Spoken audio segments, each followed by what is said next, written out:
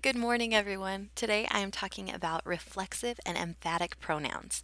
Now, I don't know if I just wasn't listening when I went to school, or if it wasn't taught, or if I've just totally forgotten it, but I had to reteach myself what they were. And so today I'm going to teach what they are and how to teach it so that your student understands it easily.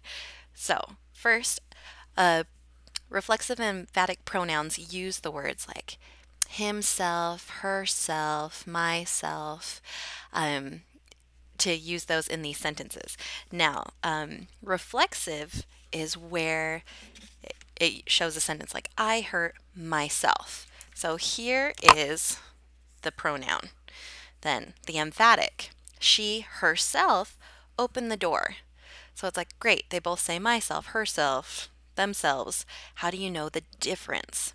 Now, the difference is reflexive, the pronoun is also the subject. Emphatic, it is she is the subject.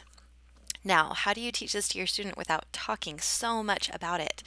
So, reflexive, I hurt myself. Is it the subject? Yes. That means it is reflexive.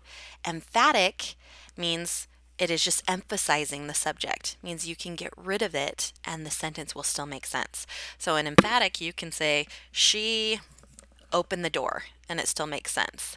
So, that's how you can show them. Reflexive, it has to be there to make sense. Emphatic, you can take it away and it still makes sense. Hopefully that helps you understand it and be able to teach your students a little bit easier. Thank you so much, and if you have tips, of course, please put it below.